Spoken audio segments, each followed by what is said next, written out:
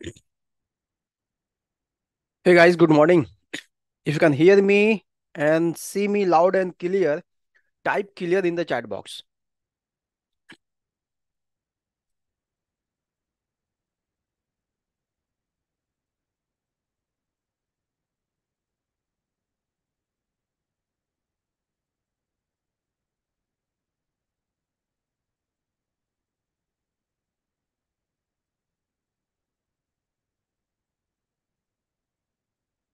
Guys, I'm audible. I'm audible.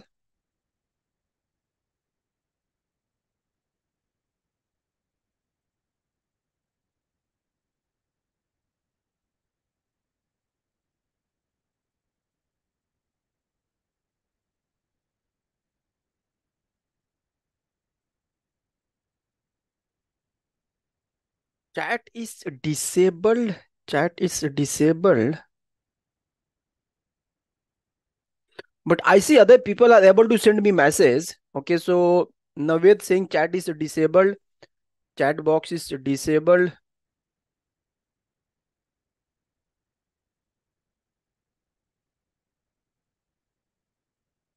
Patanjali is able to send me yes, yes. What? Why other people saying chat is disabled?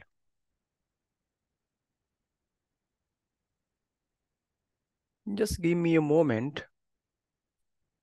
I'm new to this new tool and optimized disable annotation, stop live streaming, erase hand, full reaction, quiz, poll, stop recording, pause, backstage. Guys, chat is not disabled, guys. Okay, Q&A. I think. Okay, 1 second. Okay, maybe chat is disabled, guys. You can see the message on the recording. Panelist can chat with everyone. Attendee can chat with the panel. Guys, could you please now send me the message in the chat and see if you're able to. Ah, perfect. Super, guys. Super, super, super, super. Oh, fantastic. Lovely, lovely, lovely, lovely. Now I see. Okay. Okay, guys. Thank you so much for making this up. Before we start, okay, I don't want to waste your time because we are very packed agenda for today. Let me know from which part of India you are joining or maybe which part of world you are joining. Type your state and follow by your country. Good morning, Shivans.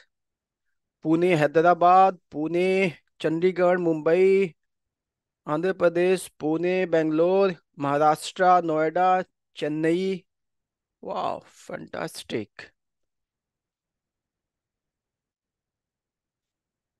guys it's going just blowing my chat I cannot able to read here thank you so much Maharashtra Telangana Pune USA Bihar Nigeria Odisha Jammu Odisha Tirupati okay, guys, perfect. Thank you so much. Thank you so much. Thank you so much. Okay, I hope you all had your breakfast and you are ready for the next 3 hours. Okay, and I think I can also able to disable the chat. Let's see.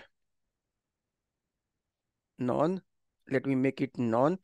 Guys, could you please type something? Are you able to see the chat? Let me know in the Q&A because I wanted to see. I'm get familiar with this new tool.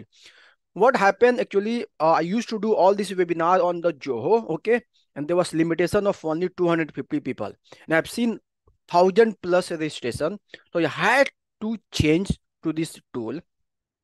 So this tool is new for me. Now I see I cannot see any message. Now again I'm making to it everyone. Let me know if you can see my screen and type what you see on my screen. Let me share my screen a little bit. Let me know what you see on my screen.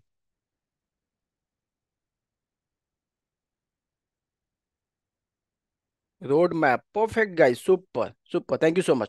Okay, guys, welcome once again and let's get started. Now, let me quickly hide the chat, stop the chat so it won't distract me here. So I can give my 100%. Okay. So, guys, here is the full pack agenda for the next 6 hours. How it's going to be happen. Let's have a quick look here. So, 11 to 11:15, it was supposed to be the kickoff. Okay, so I reserved 15 minutes so we can have some chit chat here. Then from the sharp 11:15 to 11:30, we are going to start with the cloud fundamental, where I'm going to talk about the cloud, data center, ability zones, AWS regions, why you should select any AWS region, then edge locations and local zones. Then we'll move to the second part, getting started with the AWS. I will explain about AWS account and what is the root user. Then 11:30 to 1:30, AWS identity and access management, IAM user group policy and types of the policy. That's most important. We need to understand. Then 1:30 to 2 o'clock, AWS storage service. Okay. So S3 intro, then bucket, object, and storage classes. Then we will take around 2 hours of the break. Okay. Because when you're consuming all this knowledge, you need some break. Then 2:30 to 4, we have the lunch break. You will stretch your leg, have some good food. And again, we'll start from 4 to 7. Okay. So 4 to 5, networking and virtual private cloud, VPC. So I'll talk about the IP address, VPC, public subnets, private subnet, IGW, RT, and NAT gateway. Then we'll jump into the next part, AWS Compute Services, 4 to 5, EC2 instance. Then what we need to launch EC2 instance, like AMI, security group, EBS, user data, metadata. Then we move to the database, that's second module of this whole day webinar. RDS, different types of database engine, then multi-agent, RAID replica, subnets group. And at the last, we'll go on how we make, based on our all learnings, how we make our application and infrastructure high available. Okay. So launch template, auto scaling group, auto scaling policies and all. And then we will done for the day. And then I will give you some assignments. Okay. And further studies material and all. Guys, if you all sounds good, if you are excited, type boom in the chat box.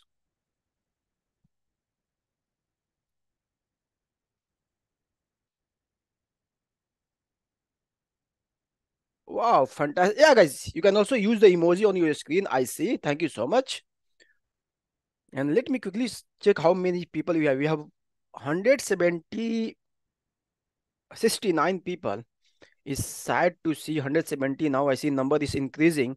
I was expecting 500 plus people. Because of that, I have done another investment of around $316 and I got this webinar link. So this Joho subscription for the next 2 months. So I can give you people as much as I can. Can I get certificate? Yes, you can get certificate. I will tell you how to get certificate. Okay. I'm also going to give you the learning materials again. So people, guys, couple of things. Okay. So people who stay till end of this whole 6 hours. Okay. I'm going to give you again around 7 hours of the learning content. Okay. Recorded content. You can go ahead again, learn from there. Second, also I'm going to give you also get certificate. I will tell you how to get certificate. Okay. And also hands-on. Okay. How do you implement all these learnings? Again, I will tell you what will be the next steps and when it will be our next session. Okay. So that's all plan. Guys, if you are ready to start, give me thumbs up. Okay. Or type again excited in the chat box or EX in the chat box and we'll get started.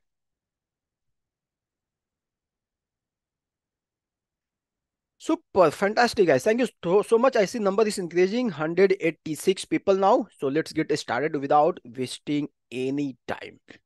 Thank you guys. I'm disabling the chat so we can focus here. So let me share my screen once again. And what I'll do, I will quickly go ahead and take this on the other screen. And so I will keep close eyes here, what I am covering here. Okay. Just give me a moment.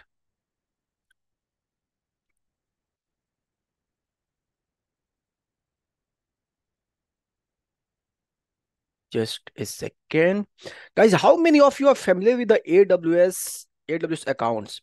type me in the chat box. Again, I'm opening the chat box. Type me if you know identity. Okay, you have AWS accounts and you are a little bit familiar with the AWS concepts. Me. So many people. Anyways, guys, great. Let's get started. Again, disabling the chat.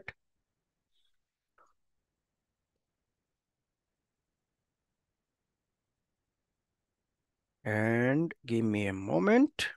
And whiteboard. Guys, let me in the chat box what you see on my screen. Whiteboard.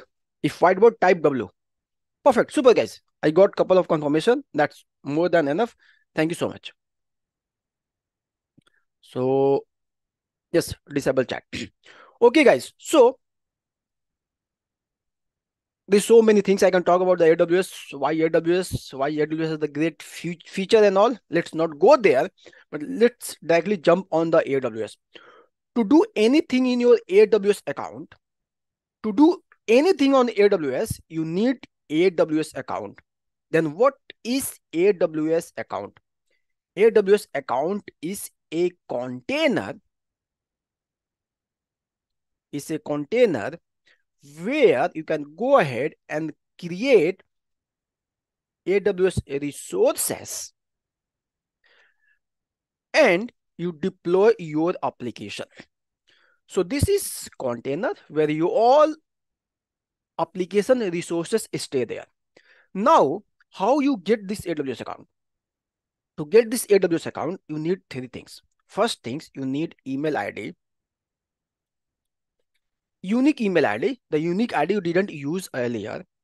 Second, you need a phone number. Then third, you need a credit card.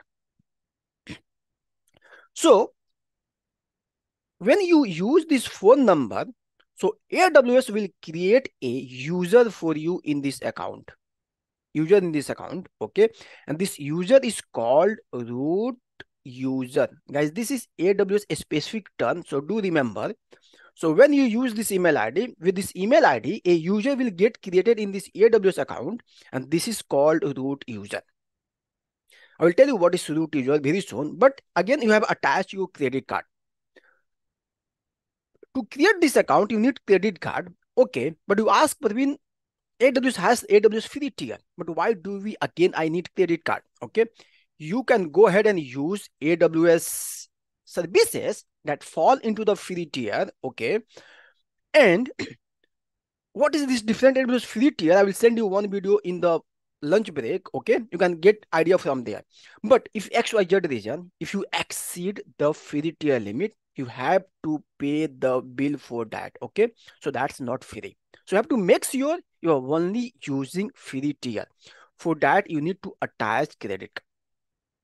Now, coming back to the user which got created when you use this email ID.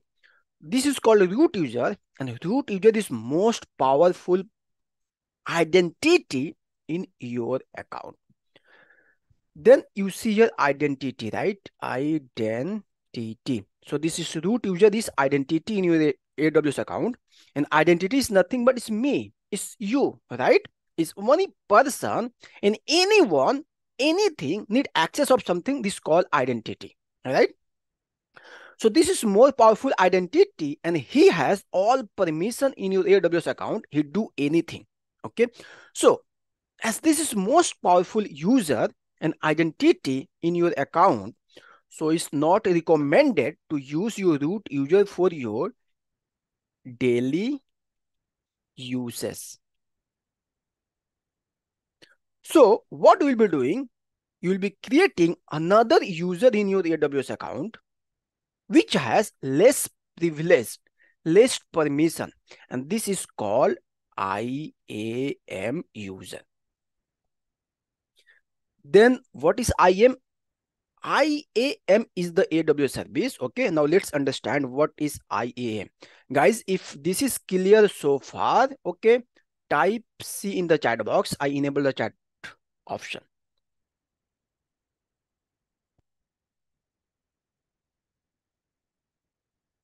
Perfect. Super. Thank you, guys. Thank you. Okay. Now we have this AWS account, and in this account we have a root user, and we know we are not going to use this root user. So we are going to create, and we understood we're going to create IAM user. And this IAM user is nothing but it's you. Okay, you created one user which has the less permission. Then what is this IAM? IAM stand for identity and access management.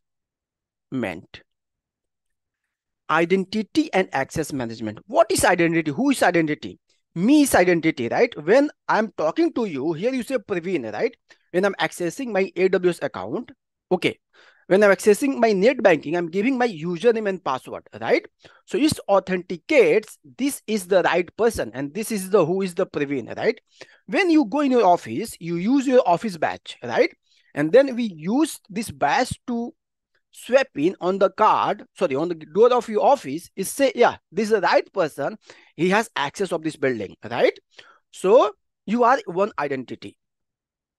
So we can create identity, user, person for your AWS account, in AWS account to manage your AWS resources. So what IAM do, it's manage identity, number of people who can access your AWS account. Then identity and access management. Then it's to do two important things. One is to access. Okay. For the access, we have two things. One is called authentication. Authentication. And then authorization.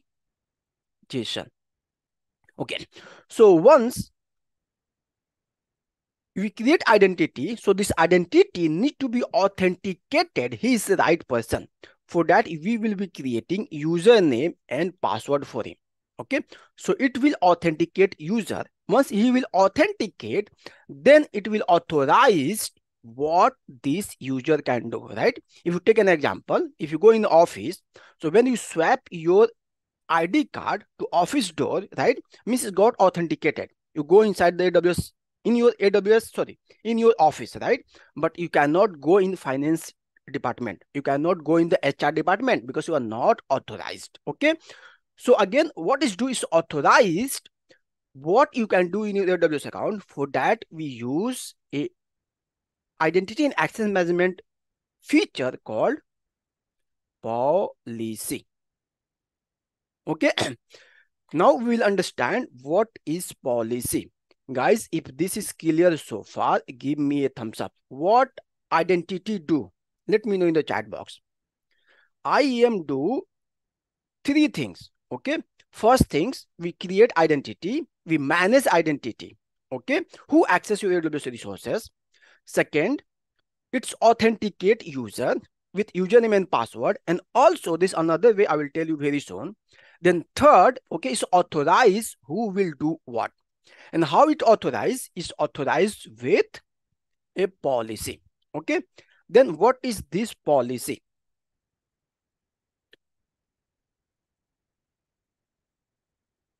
Policy is JSON template where we define who do what. Who do what. Okay. Now let's directly go on AWS console. Okay. And see this user. Okay. And these policies. So let me switch my screen and let me know in the chat box what you see on my screen. I have multiple screens, so wanted to make sure you are at the right screen. AWS console, super. Now, how do we find AWS services? People who don't know, okay, once you have AWS account, okay, either you can go and search here, okay, in the search box, IAM, okay. Now you see the service here, or you can also go and see services from this latest visited services, or maybe you can also see all list of the services over here. Okay, so for me it's easy to go ahead and search here. Okay, and now click IAM.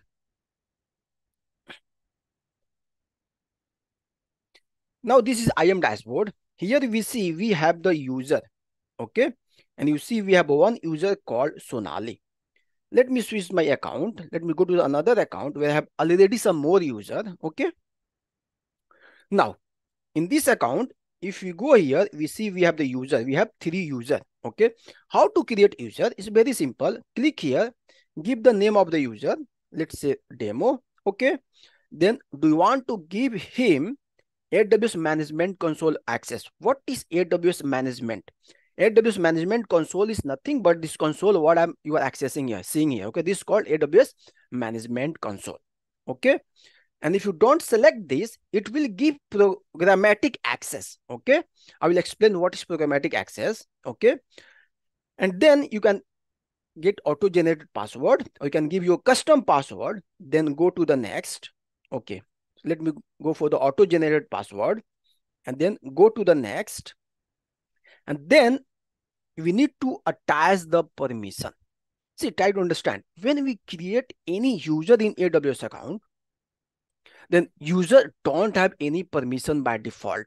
He cannot do anything.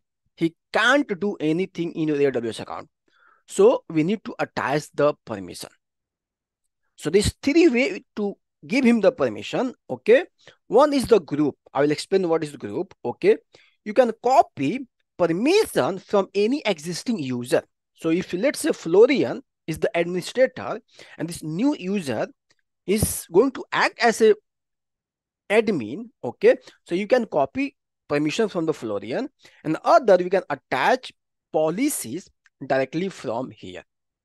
Okay, then let's select the admin for admin and go to the next.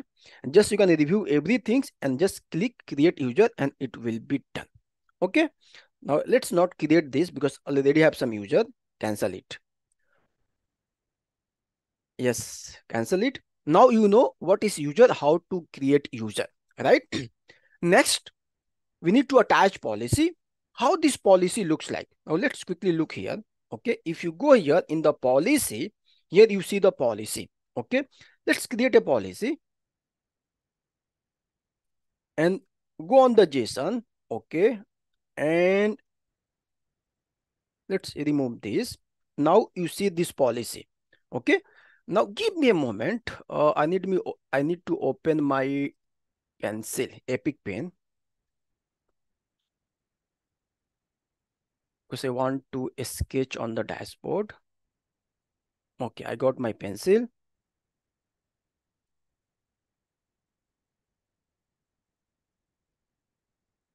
Okay, so guys, our policy looks like this. Just give me a moment. Our policy looks like this. Okay, now try to understand this. As I said, this is JSON template. Okay, and here we have 3 important things we need to understand. First is the effect. Yeah, effect.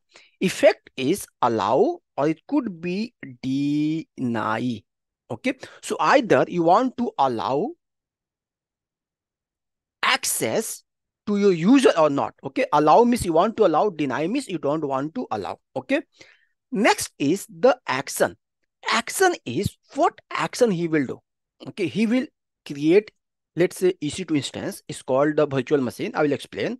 Or he can create a S3 bucket, or he will list a RDS service. Okay, so what action we can allow from there. And next is the resource. On which resource? Okay, he is allowed to stop, let's say EC2 instance is called virtual machine. Okay, which project, right? So which resource? So that's something we can add here. Okay, so this is very simple. Guys, if this is clear, give me a thumbs up. What is seed? Seed is the unique ID. Seed is the unique ID for this statement. Okay, when we create a policy, okay, so this is one statement, right? Here we'll have the another statement. We'll have the another statement. Okay, one rule here, another rule here, another rule here. So each rule need a unique ID. Okay, so this is called SID. Okay. Now, guys, this policies is two types. Okay, let me cancel this. Let's go back. Now let's look one real policies. Okay, so let's go ahead and here, let me open one policy.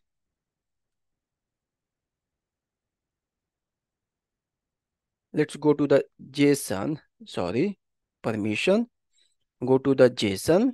Okay, now here you see, let me explain guys quickly here. Okay, so you see we have this statement, right? And here effect. Okay, what is effect? Effect is allow. So whomever, okay, maybe Pravin, maybe Rohit, maybe Sonal, okay, whomever, I'm going to attach this policy. So allow is effect. He is allowed to take action. What action? You see here, we have the list of the action. He can create a log group. He can create a log stream. He can put a log event. Okay. And then which resource? Okay. Here, this is ARN. Okay. Don't worry about that. So on this particular resource, okay, in code build, okay, on this particular resource, he is allowed to do all this action. Okay. So this is how it looks like.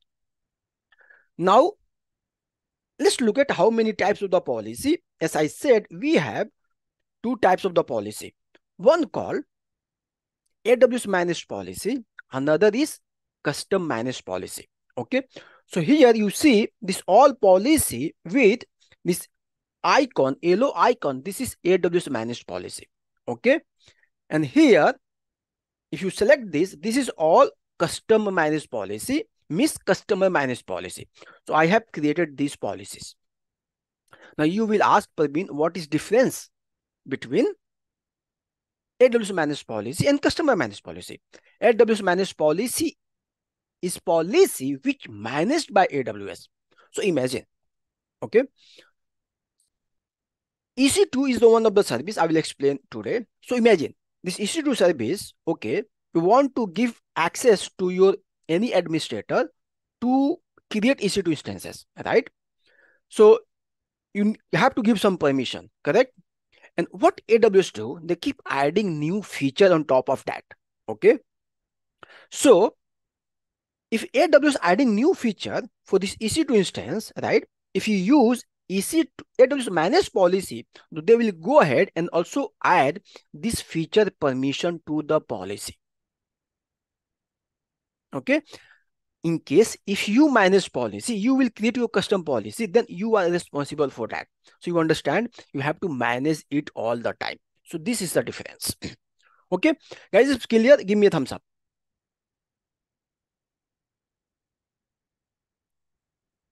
Perfect. Now, this AWS managed policy is basically two types. Okay, if you go here, I will quickly explain here. Okay, you see AWS managed job function and AWS managed. Try to understand. So basically, what happened when you are working for in any organization, you are doing some role, right? Maybe as administrator, maybe as a developer, as a tester, as an auditor. So this is where you can go and use AWS managed job function policy. You see here, administrator access, right? Billing access, DBA access, data scientist access. So this is role specific permission. Okay. Whereas another you see AWS managed. So this is AWS service specific permission. So if you see here, right, Alexa for business full access. Alexa is the service. For this service, you are giving full access, right? If you scroll down, you see Amazon App Stream PC access, right? Amazon Athena full access. So this is service specific access. If you want to give any person any specific service access, so you can use AWS managed policy. Guys, if this is clear, give me a thumbs up.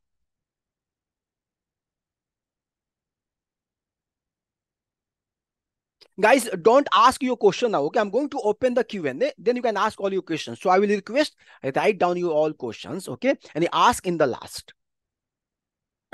Perfect. Super. Now, let me go back to the slide. Okay. And let me know what you see on the slide. If you see my slide, type S in the chat box. So I know you are seeing the right screen. Perfect. Super. Now, guys, try to understand here. So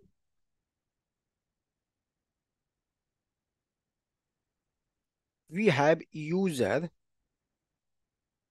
and this user, if you want access of AWS account, he need policy. So imagine if your organization has 1000 people, and this all people want access of, okay, AWS accounts. So what we'll be doing ideally, we'll go ahead and create this 1000 user in your AWS account, right? Then to each user, you will go and attach this policy. There would be the case, right? In this 1000 people, people are doing some sort of the common work, right? So maybe these two people are belongs to the any organization, sorry, any application, and they are administrator, admin, and this person is the tester, right? So this 1000 people could be doing some sort of similar work, right? So if you don't want to attach this policy to each people, what you can do, you can go ahead and create call IAM group. Okay, so here we have, you can create IAM group for the admin, IAM group for the tester. So now instead of attaching this policy to this individual people, we can attach to this group. Okay, and if you add these two people to this admin group, right? So this both people have access of the policy which you have attached. So this will simplify your work. Okay, guys, if this is clear, give me a thumbs up.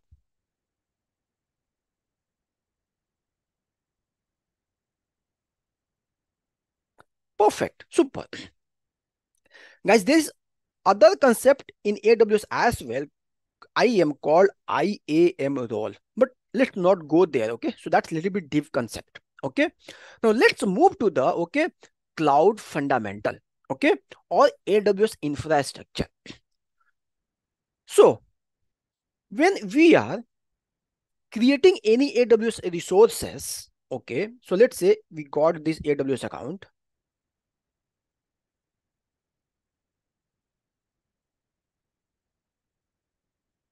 When you are creating any resources, any services in AWS account, okay, this is running from somewhere. This is running from some hardware, right? And these all hardwares, these all servers are in AWS data center. So like other on-premises or cloud providers, okay, AWS has the data center.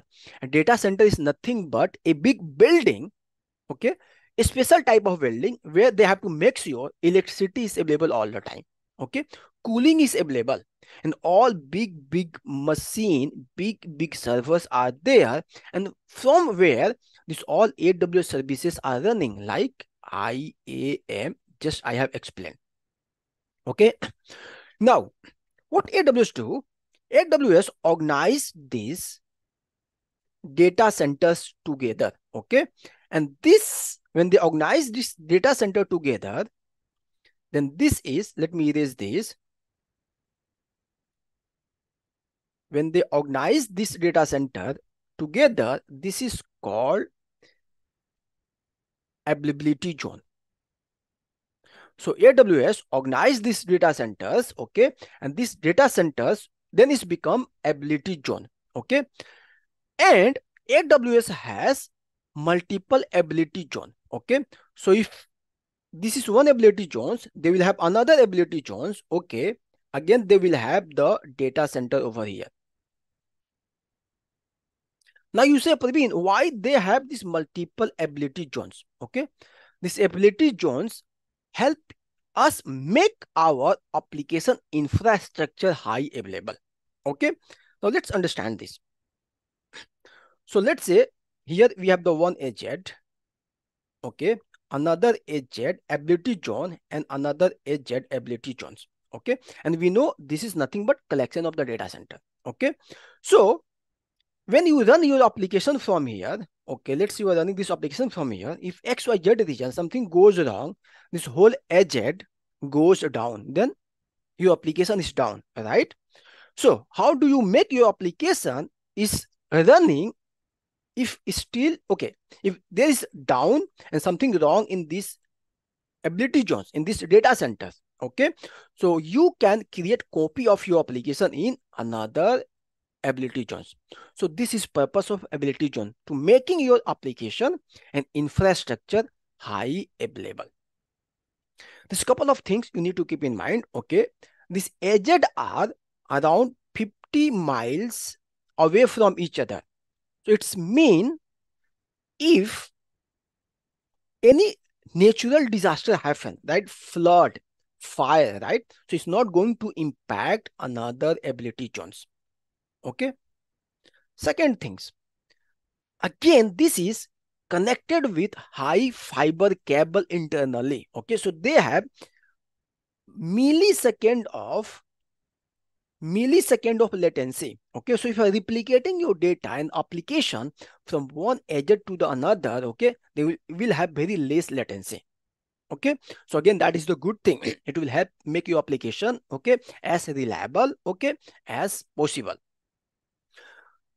Then this collection of ability zone made called AWS region, okay, and as of now AWS has 32 regions. And the reason is, if you think from as of now what I've talked, right, a region is collection of ability zones.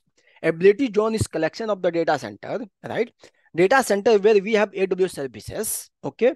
Ability zones, collection of the data center which we use to make our application infrastructure high available. Now this collection of ability zone is AWS region, and AWS region is nothing but geographical location where AWS has these data centers. So as of now, AWS has 32 regions. Name of these regions like Mumbai. AWS Mumbai has one region. Hyderabad has one region. Tokyo is one region. Stockholm is one region. Ireland is one region. Now, if you see, this name is somewhere on the globe, right? It means AWS has their data center at 32 locations. Okay. If this is clear so far, give me a thumbs up.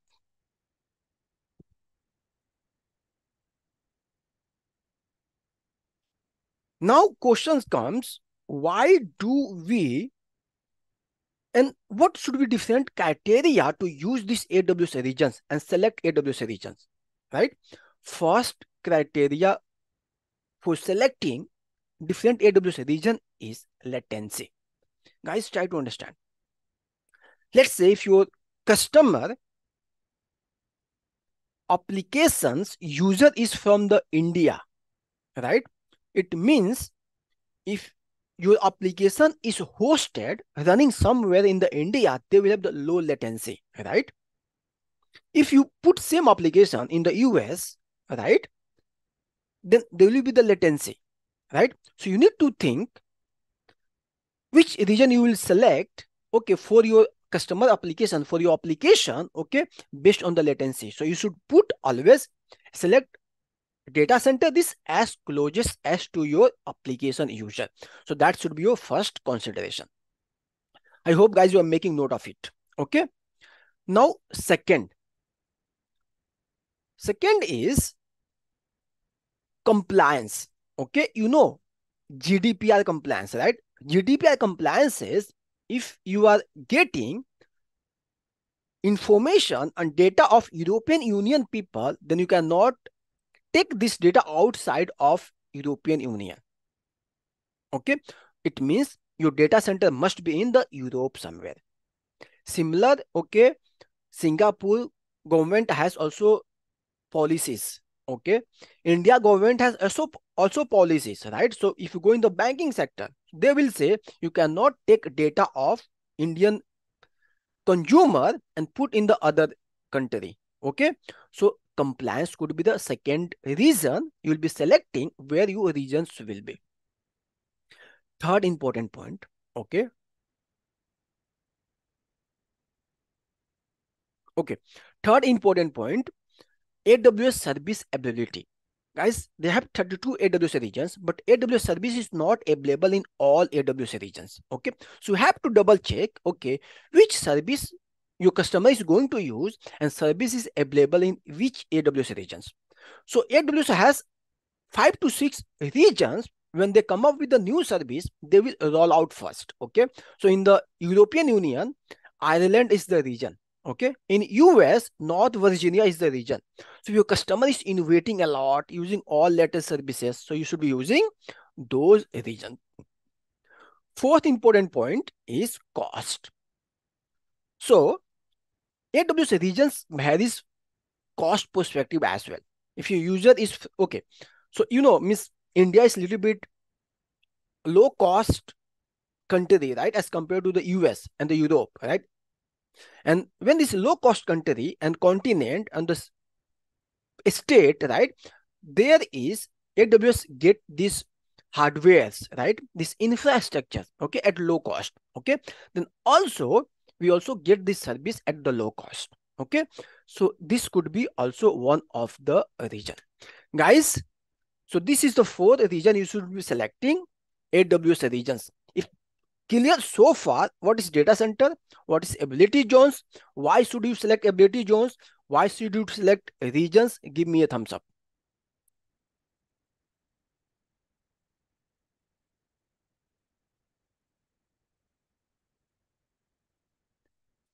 Okay, some people are asking, is this webinar is getting recorded? Can you get access of it? Guys, no. This webinar is getting recorded, but I'm not going to share the recording of this. Okay. So you have to stay till the end if you want to know, and I hope you are making note of it. But what I'm going to do, at end of this session, I'm going to give you around 7 hours of the content that you can go ahead and watch. Okay. So you have to stay till the end to get that recorded course. Okay, recorded materials. Okay, guys. So now AWS regions, ability zones, data centers. Okay, one thing is, guys, try to understand. Okay, let me stop sharing my screen so you can see me on the full screen. Okay, so as AWS has only, as of now, we see 32 AWS regions, right? But there could be some application, okay, it's need even ultra second latency, ultra millisecond latency, right? Let's say if you're doing some video encoding, okay, processing, maybe some multimedia gaming applications. So this needs ultra seconds latency, right? Millisecond latency. So it means you need this data center even closer to your customer, right? To your user. For that, you can use AWS local zone. So AWS has, again, concept of the local zone, but this is a small data center. It's not like AWS regions. They have the multiple ability zones, okay, and big data center. This is a small data centers where you will not get all AWS services. You will get services like compute, storage, networking, and database. And that's something you can check from the AWS documentation. Okay. So as of now, AWS has 35 local zones. Okay. So that's something you can also use. Now let me quickly show you some websites where you can get all these details. Guys, let me know in the chat box, okay, what you see on my screen.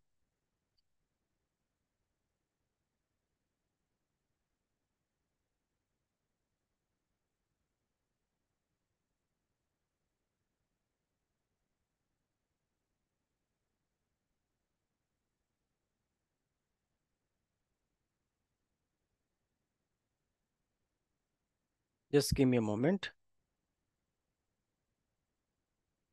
Let me allow the chat.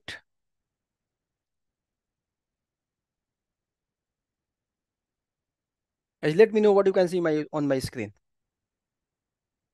Browser, perfect. So go type AWS global infrastructure. Okay, open this link, and here see AWS has 32 regions, 102 ability zones, okay, and 550 point of presence. Okay, that I didn't explain. Let me explain this. Okay, what is this point of presence? This point of presence is called edge location. EDGE, edge location. Okay, so what we understood here, right? So we have AWS regions where we have this compute storage networking and all AWS services, right? Now, if you want to extend this more closer to your user, we use AWS local zones, right? Now, 32 and around 35 local zones. Then there could be case, okay, let me explain a little bit. Let me go down. Okay, so there could be here, okay, you have application. Let's say you are running this application from the Ireland.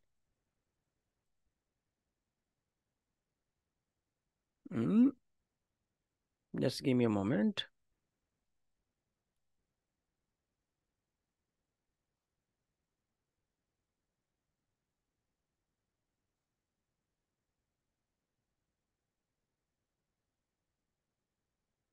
Somehow my pencil is not working.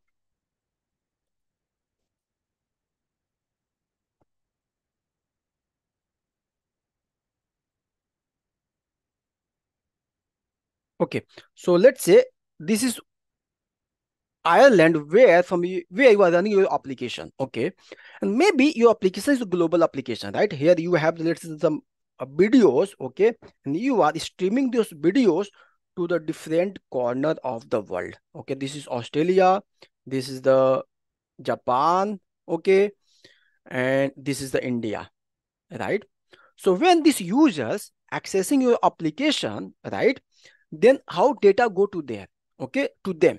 So if person accessing this application from the Australia and your application is hosted over here, so data will go something like this. Maybe it will go here, it will go here, then from here it will go here, because data go through the internet and it will try to find the nearest path. Okay, so there is a different hope, okay, from where this data will go.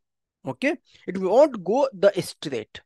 Okay, so what will happen, the user will see some latency here. So if you want to serve this media file faster, or maybe cast nearest to the user, okay, for that we use AWS service called, okay, for that we use AWS infrastructure called edge location. Okay, edge location, and AWS has 550 edge locations, and this is nothing but again a small data center where AWS has service called CloudFront. Cloud and Front, and CloudFront is the CDN service. CloudFront is the CDN service where AWS hosts their CloudFront service. CloudFront service, what is do? It's cache data. Okay. So when user will access this video, it will cache the data over here. Okay. And if another user is accessing, then data get delivered from the nearest data center. Okay. And another benefit, this data, instead of it was flowing like this, right? It was flowing like this. So now instead of taking this path, it will use AWS global network backbone. Okay, your data will directly flow from here to here. Okay, so this is two benefits of using edge location. Guys, if this is clear, give me a thumbs up.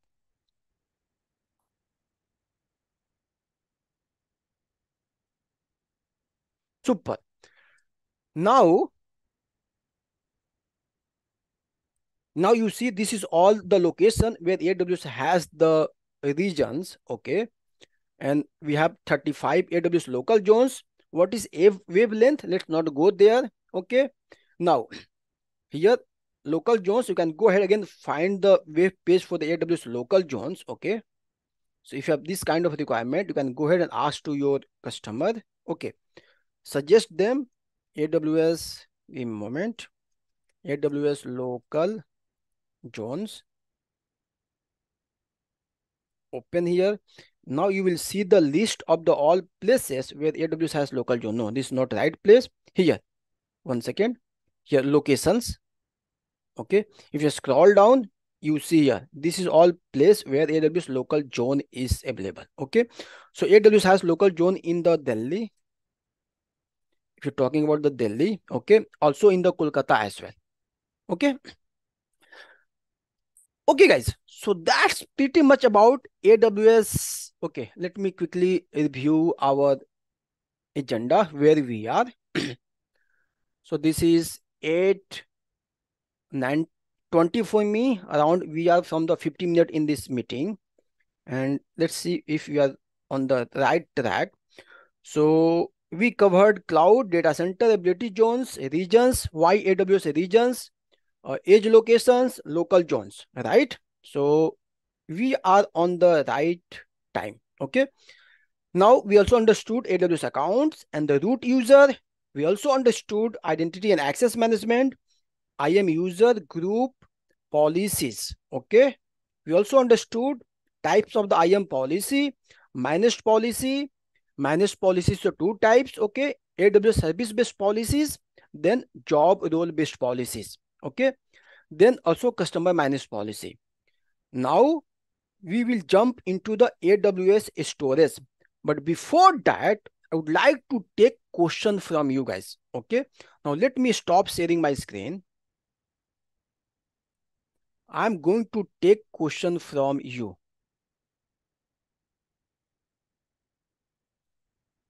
So guys, let me know if you have any question in the chat box here. So what is local zone and edge? Both are the different. Okay. Ravi Shankar is asking, what is difference between local zone and the edge?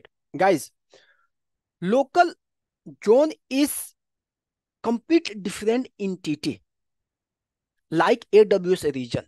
Okay. So AWS has 32 regions. Then other than that, they have 35 local zones. Okay. So that's what we can use. Now, ability zones is part of your AWS region. Okay. So you cannot use ability zone as alone. Okay. To host your application. Okay. You have to select AWS region. I will explain you, show you. Then within that region, okay, you can use ability zones. Okay. It's not entity that you can just use out of box. Okay. For that, you need to select AWS region. Okay. Then ability zones when you design your infrastructure. Whereas AWS local zone is complete different entity. Okay. You can use it alone. What is edge location? Can we cover? Okay. So edge, as I explained, edge location is the, again, a small data center where AWS has their CDN service, CloudFront. Okay. Where we can cast our data. Okay. Static data like images, videos, maybe static files. Okay. We can host over there, cast over there. AWS has 550 plus edge locations. Edged in a region or region is in the edged. Ajay, edged is in the region. Ability zone is within the region. Okay, within a region. Okay, we create a ability zone. So don't worry, I will explain this concept in the networking part. What is managed service? Okay, guys, this is a different concept. Okay, Subham is asking, what is managed service? So in AWS has concept of the managed service, okay, where AWS take care of your, okay, take care of infrastructure of that application, patching of the application, backup of the application, making it high available, and also fault tolerant. So this everything will be taken care by AWS. So that's called managed service. Take an example. If you are going to host your WordPress application in the AWS, so what you do? You create a virtual machine, okay? Then you host your application, right? Then you make it high available. You think about the fault tolerant, taking care of the patching and all, okay? This is your responsibilities. If you don't want to do that, okay, then you can use AWS managed service for that. How local zone is connected to the edge? Amar is asking. See, local zone is not connected with the edge. It's completely different entities, okay? But one thing, very good point I can tell you here. You can extend your AWS regions networking with local zones, okay? So it could be in the within a same network. When you design your network, I will explain, okay, then you can extend your one region network to your local zone, so you feel like this within the same network.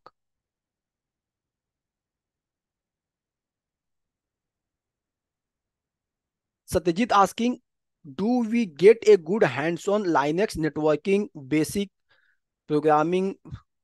कितना question पूछ दिए भाई Satyajit.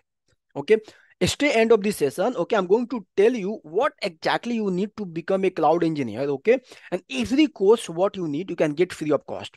Again, you can go and find on my YouTube channel. I have already posted, okay, how to become a successful cloud engineer. Okay, and what you need I have explained very well, and how to get all these free courses I have explained over there.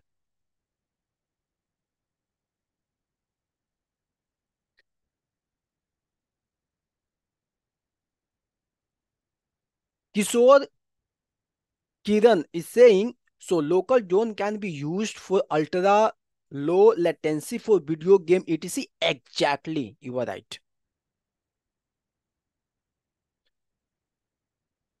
Nabya, you are right.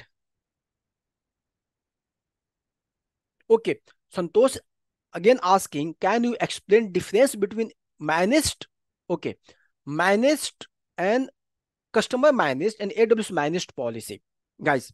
So when you create a policy JSON template, okay, and give access of different resources, okay, so this is called customer managed, so you are managing it, okay.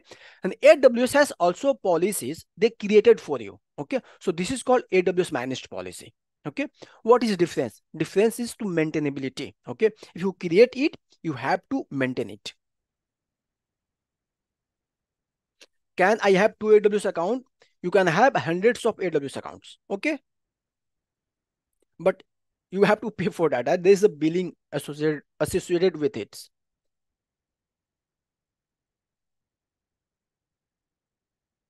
Okay, can you explain me, guys? Let me send you some videos, okay. If you don't know, on my YouTube channel, if you go on YouTube channel, one person is asking, explain me IaaS and PaaS. Let me send you some videos link here, guys, so you can use it. So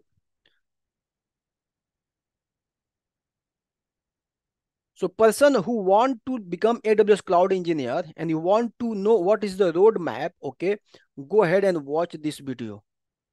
I'm sharing in the chat box.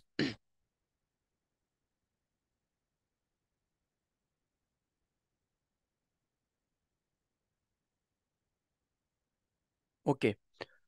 And what is IaaS and PaaS? IaaS and PaaS. I have explained this very well. Again, I'm sharing a link of this video here. So you can go ahead and watch from my YouTube channel.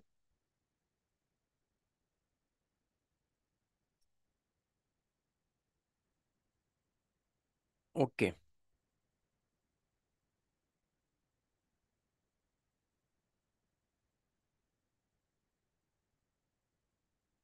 Deepak, watch the video I sent to you, how to become a cloud engineer. You can get answer from there. I've sent YouTube channel link, not Mr. Yes, in the link in the chat, you can get it from there. Can we create your own policies? Yes, we can create your own policies. Okay, guys, I don't see any more question. Okay, so shall we get started? Give me thumbs up.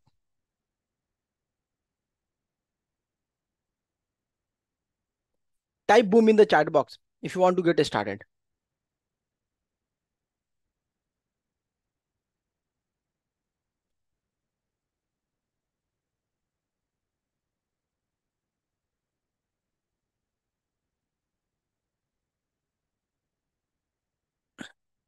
Okay, super, perfect.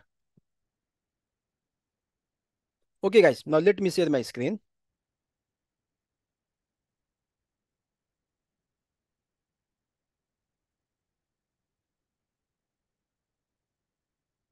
Let me know what you can see in the screen in the chat box.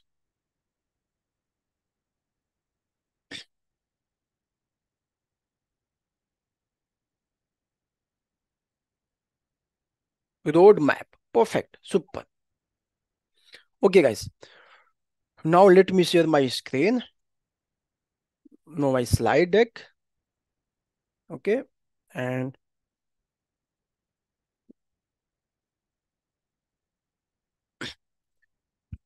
okay. So guys, let's try to understand the journey. Okay, when you are uh, maybe moving from on premises to the cloud, okay, or when you are going to use the cloud, okay. So what you will be doing first, you will be creating your AWS account,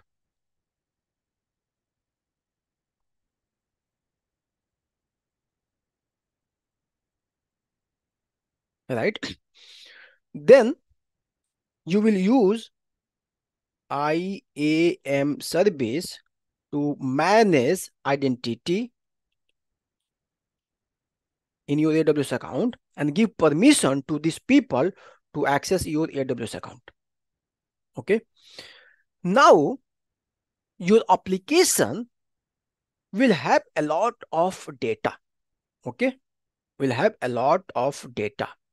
So if you want to run your application in the cloud, so you have to move this data inside AWS account, right? So let's understand what is different types of data could be. Okay. So basically there is three types of data most of customer has. Okay. One is called block storage. Okay. Data. Okay. Another is called file storage data. Then call object storage data. Now let's try to understand this one by one. What is block storage?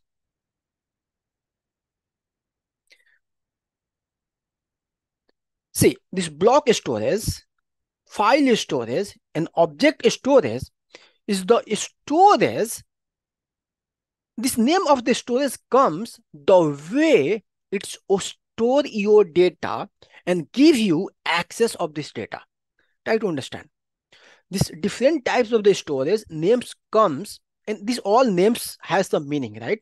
So this names comes the way it store your data and the way it give you access of this data. Okay. So block storage is the storage. When you store your data here, it's store your data in the block wise. In the block wise. When you store any data, okay, if I let's say this data is storing in this block storage, it will store your data in the block wise. It means when you try to access this data from here, as it's stored in the block wise, okay, you would be able to get this each and every piece of this data from here. You can get this data, okay, and you're able to edit it. You'll be able to update it. Update it. Okay. So block storage, store your data in the block wise. As is stored in the block wise, it give you feature to edit this each block of your data. Okay. So what is example of the block storage where you use your operating system use block storage on your laptop when you install the database, okay, and you see in the database if you're running coming from the DBA side, right, we able to get one data from there, right, one row, one column, we get the data. So it's store your data in the block storage. Okay, it's use block storage technique. So this is example of the block storage. What is file storage? File storage store your data in the folder and in the hierarchy. Okay. So if you take an example, in your company, somebody says, hey, go ahead and put this file in this folder, okay, and I will access from there. So that is file storage. You can store the data, okay, and anyone within the network, they will be able to access those data. So this is called NAS, NAS, network attached storage, okay, and store your data in folder and files. Okay, so your organization will have maybe block storage as well as file storage that you want to move to the cloud. That's why it's important to understand this different storage. Another type of data could be where is work on write once, read many format. Okay, so you want to upload the data, or want to create this data. Okay, you don't want to update it frequently. Okay, so write once and read many. Okay, example could be a invoice, company invoice, right? You have this file, okay, and you said uploaded somewhere, then many department will access it. One example. Second example, if you're in the e-commerce business, right? So let's say you placed an order of your phone, right? So once order is get placed, then this data, okay, go to the multiple department, okay, shipping department, okay, invoicing department, inventory department, product department, because they need to update their inventory, they need to update the product, but they cannot update this data, right? So this is write once and read many. Okay, so this kind of data is called object storage. Okay, now you understood. Okay, you will have these three types of data for your customer. Now we'll try to understand, okay, what is the different storage we can use in the AWS cloud. Guys, if this is clear, give me a thumbs up. Let me enable the chat box. Type clear in the chat box.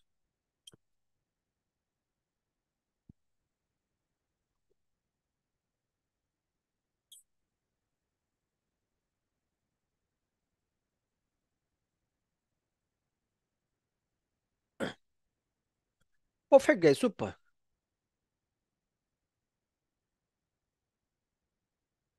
There's two questions. Okay, one question is, can you explain the object storage again? See, object storage, when you write data once, okay, and it access from the many people, okay, and even many times, okay, and you don't want to change it. And even if you want to change this, okay, then you have to download it, edit it, again you have to upload it. Okay, so you cannot do the in place edit, in place update, that what we can do in the block storage. block storage में क्या होता है कि हम data को in place update कर सकते हैं, ठीक है ना? जैसे फाइल हुआ, हम फाइल ओपन किए, राइट, फाइल हम अपडेट कर सकते हैं इन placed, right, but object storage में ऐसा नहीं होता है. Is clear? Okay, what is difference between block and the file storage? See again, file storage में क्या, ब्लॉक में क्या होता है, you are able to update your data, okay, in place. In file storage में, okay, you cannot update in place. Okay, you can also update in place, okay, but this is the way it's get store your data. It's store data in folder and the file hierarchy. Okay, in the block storage, operating system, how is to store data? You don't know, right? Internally store in each block. Your database, MySQL, Postgres, how is it storing the data? It's storing the block wise. Okay, but in the file storage, okay, you will be a folder. Within this folder, we have the multiple folders, right? Then files. Okay, so your data is stored into the file way, file is structured.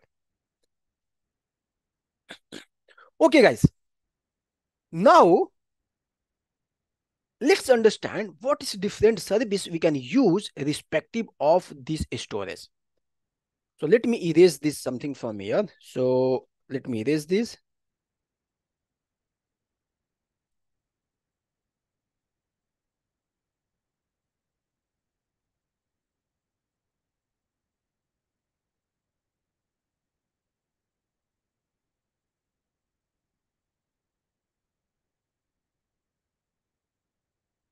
So AWS has the solution for all these storage, okay, when we are moving to the cloud. Now let's understand which storage we can use for which service we can use for which storage. Okay, so for block storage, we can use AWS service called EBS, Elastic Block Storage. Guys, write it down. Okay, for the block storage, we can use service called EBS, Elastic Block Storage. For the file storage, we use AWS service called EFS or FSX. Okay, Elastic File Storage. Okay, and this is for Linux operating system, and this one is for Windows, for the Windows operating system.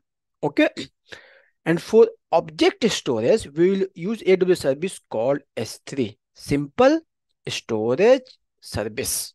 Okay, now let's go and start with S3. Okay, and S3 is the object storage, and this is one of the most popular service in AWS. S3 again stands for Simple Storage Service. Guys, if it is clear, give me some thumbs up.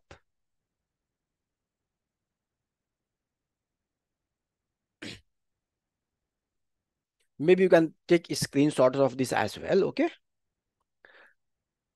guys, enable the chat. Let me know if this is clear. We know these three types of the storage: block storage, file storage, object storage. For the block storage, we use AWS service called EBS. For the file storage, EFS and FSX. EFS is for the window, FSX for the, sorry, EFS is for the Linux, and FSX for the window. And for object storage, we'll use AWS service called S3. Okay, guys. So now let me disable the chat and let's understand how S3 stored our service. Okay, let me click this. Let me clear this little bit.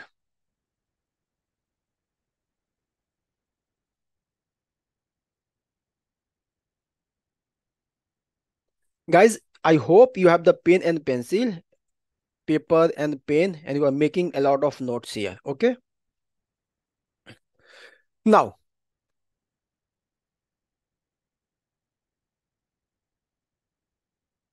to store data in S3, okay, first of all, you need to create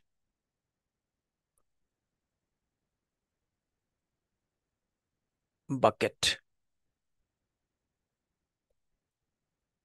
Guys, these are AWS a specific term. Okay, you need to remember it. Okay, so to store your data in S3, you need to create bucket. Bucket is nothing but a container. Guys, when I'm saying container, don't think like this is the container, okay, Docker container. This is nothing but a box, a container where you can store your data. So bucket is nothing but a container. So you have to create this bucket, and this bucket name need to be globally unique.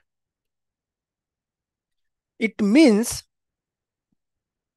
if I created a bucket name with the Pravin Mishra, okay, so you cannot create bucket. Mahesh cannot create bucket with the Mahesh, who is the Pravin Mishra, okay.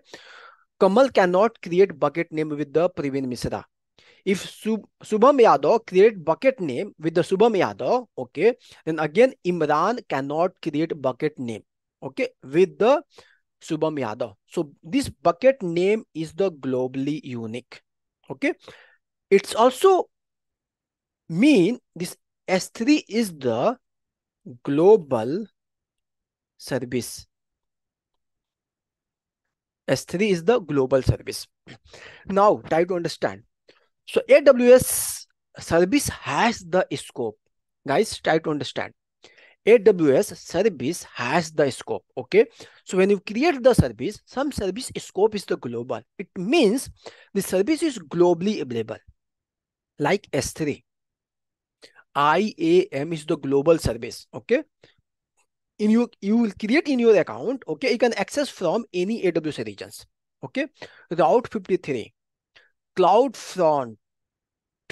No, CloudFront is not a no, CloudFront is not a global service. Okay. CloudFront. Sorry guys, getting confused. I need to double check. Okay. So these are the global service. Okay. Now EC2. EC2 is the regional service. When you create this service, you have to first select the region. Okay. RDS is the database service. When you have to create this RDS service, you have to select the region. Okay. So these are the regional service. I hope you got this difference between the global service and the regional service. Guys, if this is clear, give me a thumbs up. It's an important concept you need to understand.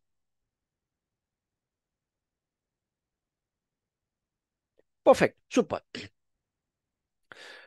Now, and here in S3, you can store, okay, any amount of data. You can store any amount of data. Okay. So it's mean unlimited data. Literally, it means you can store unlimited data in the S3. Now, another question is come in mind, Pravin. How big data you can store inside this S3 bucket, right? Maximum size of a data could be 5 terabyte. Imagine if 5 terabyte big data you are able to store inside your S3 bucket. Okay. So 5 terabyte of data in a big data you're able to store in S3. Okay. And once you store all this data in S3 bucket, you will be able to access this from anywhere. This data, once you store, you'll be able to access from anywhere, any point of time. Now, AWS has very important feature, okay, called durability for this S3 bucket data. It provides 11 nines of durability. Means if you are storing 10,000 data, okay, in 10 million year, only one data get lost.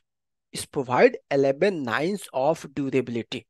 Then how this magic happen? Okay, let's understand this.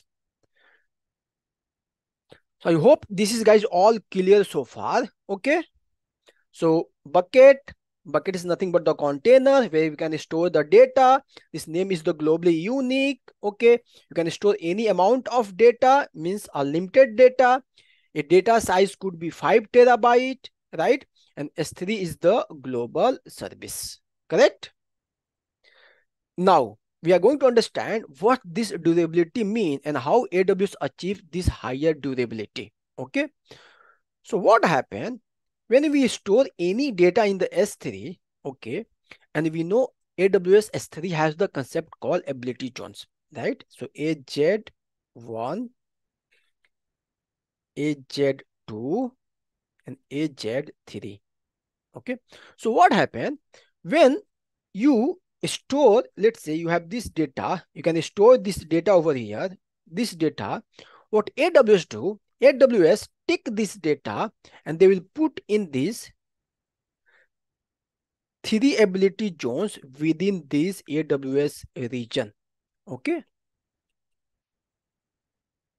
This AWS regions. If XYZ region, okay, a data from this ability zones, let's say got deleted. Okay. It will replicate this data back over here. Okay. And this is keep doing. So keep checking. Okay.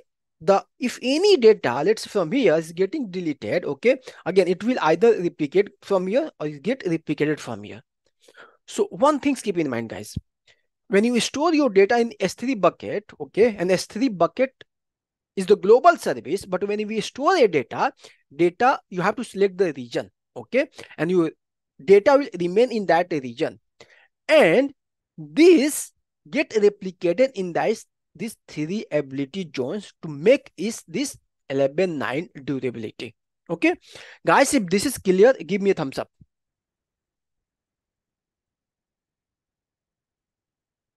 How it achieves 11.9 of durability. Perfect. Now we know buckets, and when we store this data in S3, okay, then this data, okay, guys, try to understand. Okay, now when we store this data in the S3, okay, this is the data, right? And this data, you have this data, and from here you are uploading this data here, right? So this data in AWS called object. This data in S3 called object. So this is AWS specific concepts, okay, you need to remember. So this data in S3 called object. Guys, now we will do some hands-on, okay. I will directly take you to the AWS dashboard, okay, and then we will see how to create a bucket, how to upload the object. Now I'm sharing my screen once again, and guys, let me know what you can see on my screen.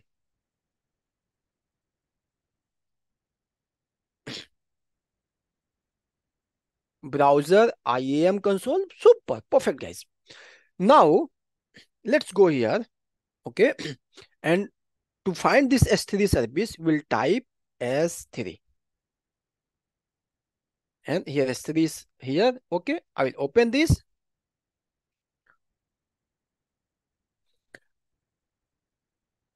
It's not, didn't get opened. I need to try once again. Again, I can type from here because this is something I have favorite it, okay. Now I am in my S3 console, okay. And from here, you see, I have already some buckets here, okay. You see, this is the buckets. I have 12 buckets, okay. Now if I need to create a bucket, I will go here, create bucket, click, and here I need to give name, okay. So let's give here name, maybe Rajesh. Rajesh Jan is here, okay. Now AWS, you see, this is the global service, okay. That's why we see here global, but when we create this bucket, our bucket is the regional service, a regional scope, okay. So we need to select the region where I want to create this bucket, okay. So I'll go in the Mumbai, okay. Then let me scroll down quickly and let me create the bucket.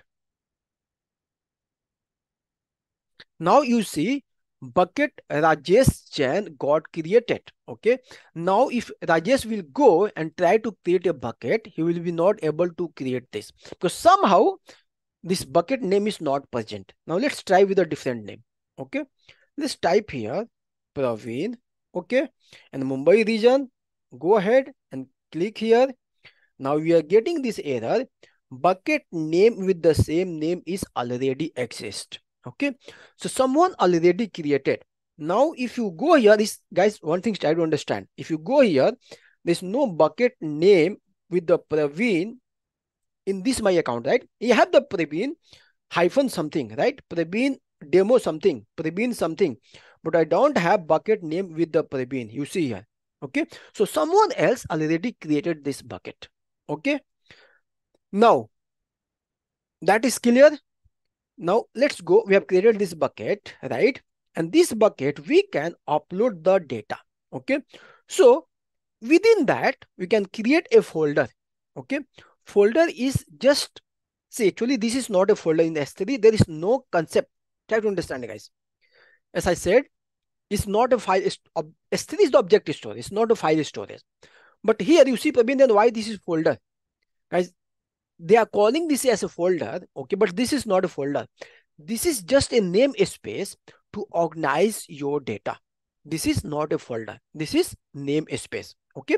So you can go ahead and give the name to organize your data. Okay. But this is not actually folder. So let me cancel this here. Then let's go ahead and upload the data here. Okay. Then you scroll down, you see calling add files or add a folder. Okay. I want to add a one file. Okay. Then scroll down, you go in the download, and here let me download these, upload these. Okay. And go ahead and upload. It will take a couple of seconds. Now you see this data is got uploaded successfully. Okay. And here I see the data. Let me click it. Now we see this data. We see all details about this data. Who is the owner? Okay. This is in this specific region, and I can see this URL of the bucket. Okay. Guys, this is very important things. Keep in mind. Now, this is the unique URL. This is unique URL. This is unique URL.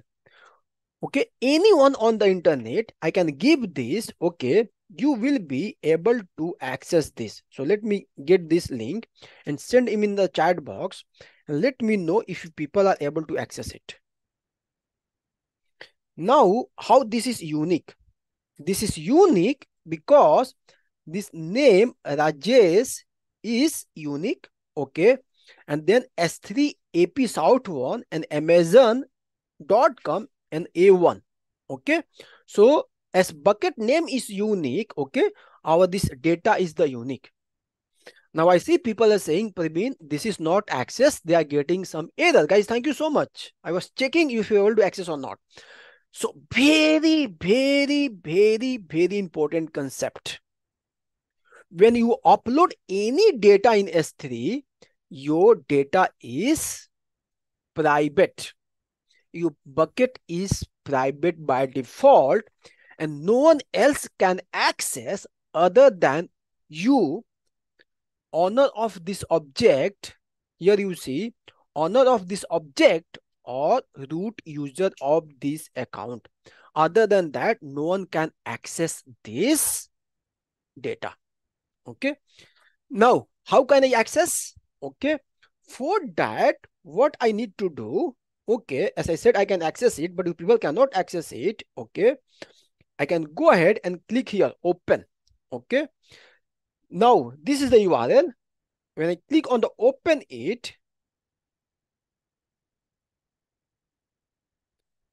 okay, it was pop up. Now you see I'm able to say it, but you people cannot see it because you don't have access of it. Now, if you see the difference, okay, let's see here. Okay, if you see this URL here, guys, so this is URL what I have given to you, right? This URL, you see the browser, right? This URL you all people got here, right? But other than that, in this URL, if you see, there is something else as well. Okay, you see content response, right?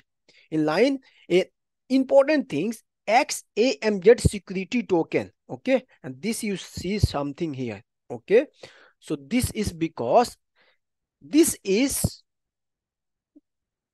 pre-signed URL that what I got to access it. Okay, guys, so I'm able to access. Let me copy this URL and send in the chat box, and let me know if you people are able to access it. Okay, it's not getting copied. Just give me a moment. Cut it.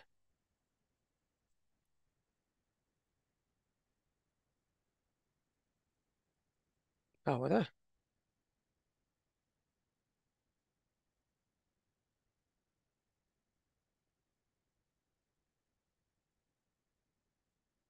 Copy and paste. Anyway, guys, somehow this is not working. Okay, so now you understand this is private and only I can access. Now you will ask, Pravin, how do you make this public? Right? So guys, try to understand this. How do we make this public? So let's go to our bucket. Okay. Open the Rajesh Jain. Okay. And here, if you go in the permission, okay, here we have option C called block all public access. Okay. So, and this is on. Friends, try to put a special attention here. You see, block all public access, this is on. It means by default, when we are creating this bucket, right? So block public access is on. This is not allowed. If you want to make this public, so what we need to do, we need to go here and edit, okay, and block all public access is on here. Disable this, okay, save the changes, and let's go ahead. Is asking, are you sure you want to make it public? I am saying yes. Confirm. No, I need to type in a small, okay. Confirm.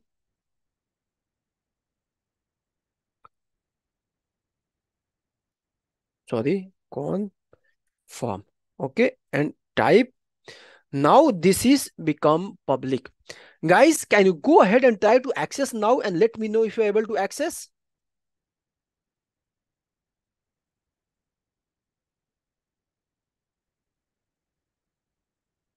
No. Guys, again, try to understand here, okay? Here, just we said, okay, now this bucket could be public, but this is not public anymore. Guys, why this is? Okay, why this so much restriction? Because in the past, okay, due to some intentional and unintentional, people use this service, okay, and this service they put petabyte of data, right, and they made it public accidentally, and they get exposed. Okay, there was a lot of issues. Because of that, AWS makes sure this data will not be, okay, this bucket, if you want to make it public, you have to follow certain steps. Okay, now next, what we need to do, next we need to add a policy here. Okay, we need to go ahead and we have to add a policy. Okay, in permission, scroll down, we have to add the bucket policy. Guys, understand, I'm going to explain very important concept. Then how do we get this bucket policies? Okay, so let's go here and we will type here S3 host static website. Okay, scroll down and setting access, and I will go ahead and copy this policy. Okay, let's go here to our bucket policy, edit it, okay, and here put this policy. Okay, now here try to understand, right? Here effect is allow, principal is all, anyone, okay, then get object, and here we need to give the bucket name. Okay, so let me give the bucket name here. Okay, and save it. Now guys, go ahead and try and let me know if you are able to access it. Yes, now you can access it. Okay, so now I made it publicly access to everyone. Guys, but one thing you need to understand here, okay, this is called resource policy. This is called a resource policy. You can ask, Pravin, what is the difference between, okay, guys, again, let me go back a little bit, okay, to set the context. So this policy is basically, policy is, okay, we know this customer minus policy and IM minus and the AWS minus policy, right? Rides, Rides, Ridhi, Ridhis Chakravarti. You are right. What I'm going to explain here. So here, on top of this AWS managed policy and customer managed policy, we have another differentiation. Okay, a IAM identity policy and a resource based policy. There's a difference. There's a things concept called identity policy and resource based policy. Try to understand this policy, and this policy you attach to any identity, a user. Okay, so this is called identity policy. Okay, identity policy. Okay, because we know who is identity, this person is identity, right? But when this policy we attach to any AWS resources, okay, then this is called resource policy. And difference is in identity policy, you will not have this principle. You will not have this principle inside your policy. If you explained, right? If you remember, when I was explaining you, we had only effect, we had the action, and we had the resources. We don't have these principles, right? Now, here, we have principle. Okay. So, principle means is we are saying anyone, this bucket, Rajesh Jan bucket, and slash, you see, slash this strict means anyone, any data in this bucket can be accessed from anyone from the internet. Okay, so in resource based policy you will see the principle and you have to explicitly say, okay, who can access. Okay guys, if this is clear, give me a thumbs up.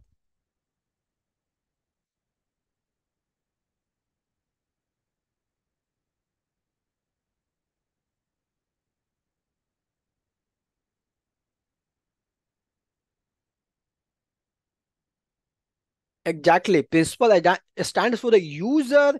It could be AWS service. It could be anything. Okay. Many people saying explain again, repeat again, once again. Very good, guys. Let's understand this. Okay. So a policy, when we attach to any identity, and identity is, okay, is me, you, right? Then this is called identity policy. In identity policy, you will see, okay, we have in identity policy, we have everything like effect, action, and the resources. Okay, there's no principle because to whom this is going to attach, okay, this person, okay, has this permission. Effect is allowed, okay, action is what action, and the resource means at what resource. And here Rajesh slash this strict say all object in this bucket, right? But when this policy will have this special attributes, this is called, this is called principle. Okay, then it's become resource based policy, and then these policies you need to attach to any AWS resources, okay, which you are going to give the access. Okay, so now this is called resource based policy. Guys, clear? Give me a thumbs up.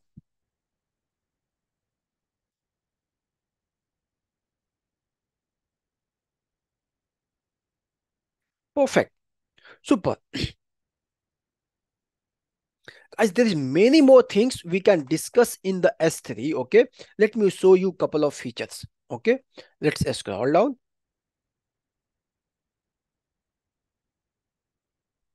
Okay, let's go to the bucket once again.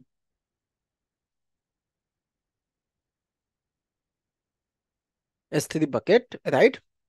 Here we have the permission. Okay, this is a concept called S3 versioning. Okay, so versioning means if you want to maintain multiple version of your data, okay, you can enable versioning. So AWS will maintain multiple version of your data.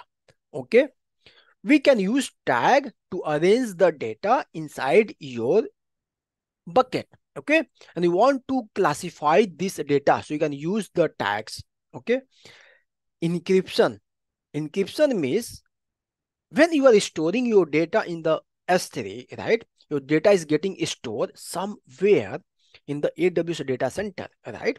If anyone go and they plug their hard drive, right, in the servers, right, and they will be able to access from their computer, right? So if you want to encrypt this data, so to access this data, they need to decrypt it. Okay, so you can encrypt this data. Okay, so that's where you can use encryption. Okay, okay, perfect, guys. Now there's a class thing is coming, classes. Now let's quickly recap where we are. Okay, what we're supposed to cover here, right? So in storage, introduction, bucket, and object. Next is the storage class. Okay, now let's understand what is the storage class here.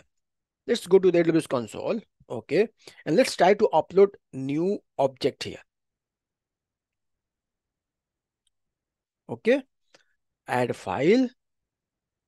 Then let's upload this. And if you scroll down in the property, okay, you will see here storage class. Okay, and by default we see there is a standard class. Okay, I'll go ahead and upload this. Okay, my data will get uploaded in the standard class. Okay, now what is this class? Okay, guys, AWS has 7 class. Okay, not 7, 8 class. Okay, but one of them is not used, is got deprecated. So we have 7 class. A standard, okay, then intelligent tiering, then a standard infrequent access, then one zone infrequent access, then glacier, 3 types of glacier, then the reduced redundancies is not used anymore. Okay, it's deprecated. So what this class? When we store our data in the S3, okay, you have to select this class, and this class is depends. Okay, this classes has the different features. Okay, and also different cost.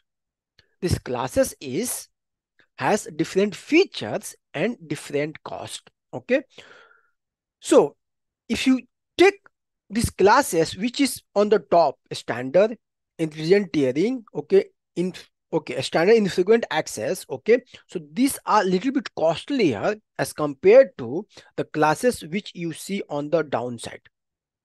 Okay, why price is lesser here? Because of it has the different features.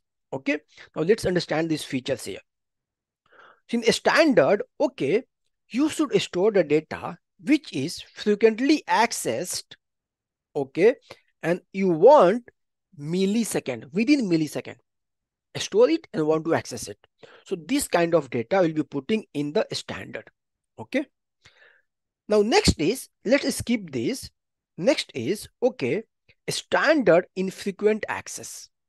This is a standard class, but if your data is not frequently accessed, okay, if you want to access maybe once in a month, okay, but still you want millisecond latency, then you can use a standard infrequent. Okay, so as you are accessing, okay, infrequently, okay, so they store data in different types of the hardware, and because of that, this is little bit cheaper as compared to a standard. What you say? Okay, now next is one zone is infrequent access. Okay, so here this is infrequent access. This is, let me get pencil, bold pencil. So this is infrequent access, okay, but it's store data in 3D ability zone. Okay, but here in one zone infrequent access, this is infrequent, but if you not need this that level of the durability, okay, and you want the lower cost, you can go for one zone infrequent. So your data will get stored in only one availability zone. So again, this is cheaper as compared to a standard, and this is again cheaper as compared to the standard one. Okay, guys, if this three is clear, give me a thumbs up. When you should use a standard, when you should use a standard infrequent access, and when you should use a one zone infrequent access. Perfect. Now here you see, right, we are deciding based on, okay, how frequently this data going to be accessed, right? Based on that, we are moving data from, a second.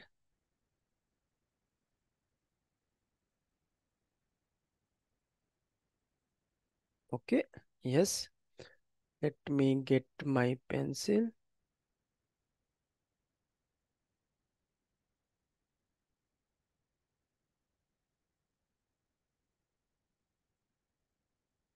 Okay, so now here, right, we are moving data, deciding the storage class based on the access, frequently access, right?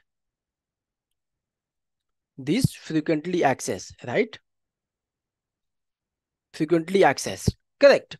Now, if you say, Praveen, I don't know what is frequency of this data access, then how should I decide which class should I go for? Should I go for the standard, or maybe a standard infrequent access, or one zone infrequent access? At least one thing is clear here between these two, right? So if you want to store data in only one ability zones and want lower cost, you can go for one zone infrequent access, right? But what about, I don't know, based on the access pattern, then what I will suggest, means what storage should I use, right? For that, okay, you can use this storage class called intelligent tiering. So what this do, based on your data access pattern, okay, based on your data access pattern, okay, it will move data your from infrequent access to the frequent access. Okay, so internally it has some mechanism, okay, it's take care of your data movement access, and it will move your data from here to here, okay, or maybe here to here, and also maybe here to here, okay, and then it will lower down your cost. Okay, so this is intelligent. Okay, it's take care of this kind of intelligence for you. Okay, but there is a small cost when we do all this maintenance. Guys, I hope now you're clear when you should use all these four classes. If yes, give me a thumbs up.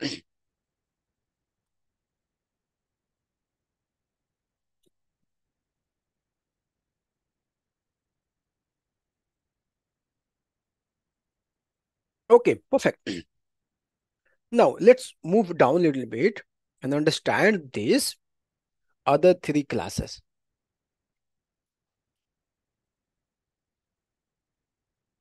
Okay, so first of all, understand glacier. What is glacier? Glacier is the place where we have the ice, right? And place where people don't go. Okay, so this is called glacier, right?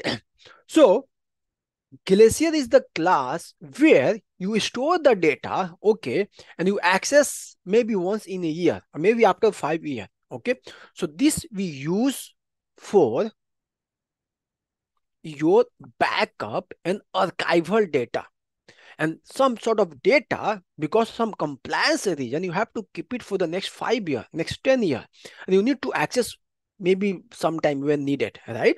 So those kind of data go in the glacier. Okay, so use glacier when you want to use as a archival, okay, for the backup long term storage. Okay, we use glacier. So glacier, initially, if you go 5 6 years before, there was only two types of the class. Okay, one was the standard, then was the glacier, then we had this reduced redundancies. Okay, but this is not used anymore. In between, customer has some different requirement. Okay, and AWS come up with the new classes. That's why you see all these classes. Okay, So what happened over the time? Again, people says, oh, I want to use Glacier, but still I want to access my data a little bit frequently. Okay. So here you see, if you want to store your data in the Glacier, but you want instant retrieval, okay, maybe within millisecond. So you can go for Glacier instant retrieval class. Okay. Now, if you want to again store in the Glacier, okay, but you are not sure, you want to access in within a month or maybe within 6 months or maybe within hours, right? You can go for Glacier flexible retrieval, okay, and here you can access data minute to hours, okay. Again, this will be a long life, but you can access within minute to the hours. So when you try to access this data, it will take times. You cannot just access within a second, okay? But here you can do in the millisecond, okay? So then you can go for the Glacier. Third is deep archive, okay? So this is where you store the data, okay? You will access maybe once in a year, okay? And when you try to access it, it will take couple of hours to fetch this data. This is ideal 5 to 10 hours, okay, to fetch this data. So again, if you go here, right, so this is low cost, okay, this is higher cost, okay. So now I hope you understand which Glacier class we use when.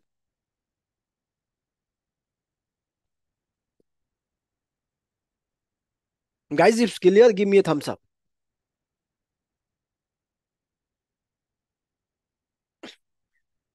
There's a couple of questions I would like to answer here. Okay. One question was coming from the Yasim Mirza. Okay. What is basic concept behind intelligent tiering? Yasim, that's what I said, right? So in the standard class, okay, you store the data and access frequently. In standard infrequent access, you store the data and you access this data. Access pattern is infrequent. Okay, it's not frequently accessed. Then here you are not know when you are okay, when you know that this is infrequent access data, you can put in a standard infrequent access. But when you don't know what to do, right, then we use intelligent tiering. So what is to, it's monitor your data, okay, and based on the access pattern, it will move from one class to another class. So this is what it's do.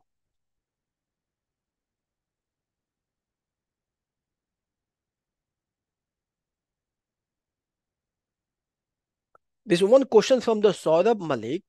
I have application. If I store my all needed data such as image for the background of my application or my application logo, can I use S3 bucket link to the access the image in HTML file directly? Sort of exactly you can do that.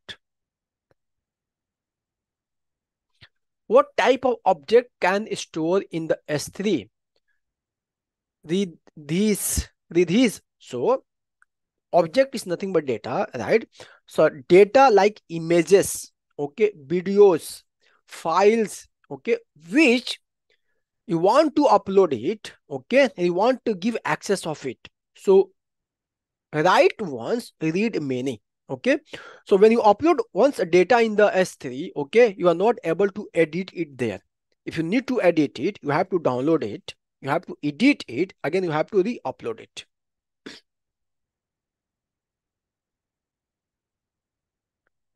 Okay.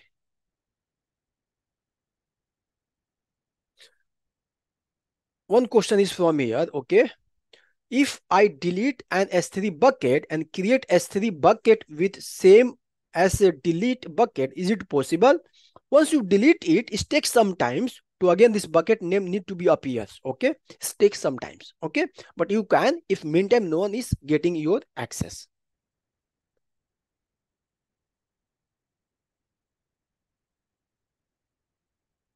If we can extract data in millisecond, why do we need a standard in the Glacier? If okay, exactly. So this for the cost, right? See, Even, okay, a standard is more costlier as compared to the glacier. Okay, if you want to say, you want to millisecond, okay, but still this is your archival kind of data. Okay, so those data you can move in the glacier.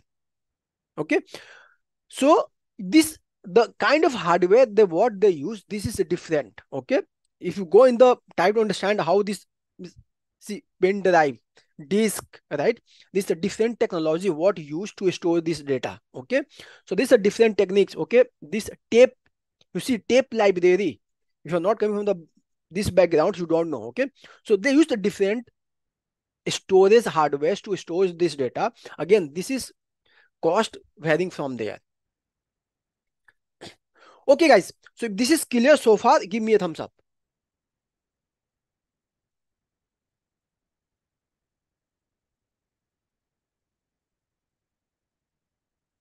Okay, guys. Perfect. Super. Now, let's do one thing. Let's quickly recap where we are with our schedule.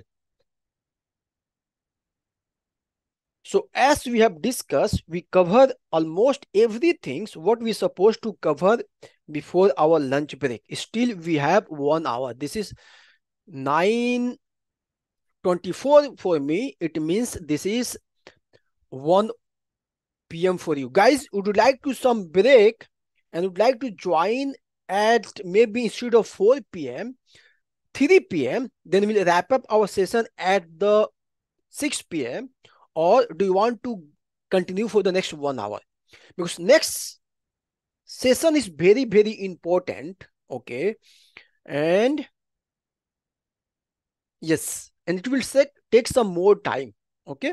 And what I believe for the India people, this is something lunch time, right?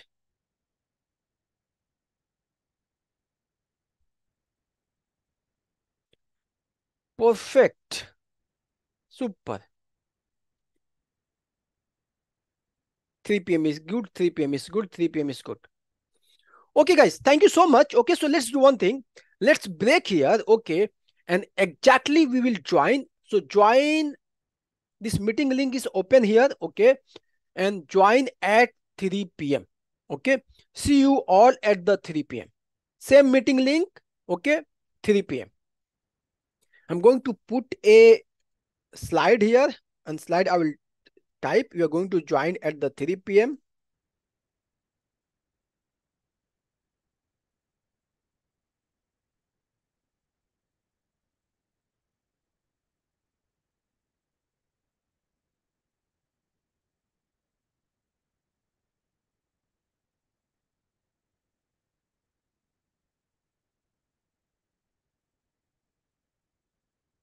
Let me share my screen.